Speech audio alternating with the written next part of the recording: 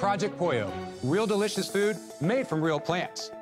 Now, our original project is a hand-breaded crispy chicken patty. We also have burgers, wraps, salads, shakes, and our deluxe chicken sandwich. You have our chicken nuggets on there, served alongside of our fries, and then, of course, the buffalo mac and cheese sitting there. And then open another location December, January, Are these February. trucks or locations? These are all physical brick-and-mortar locations now. Corporate owned. Corporate owned. Open one a month?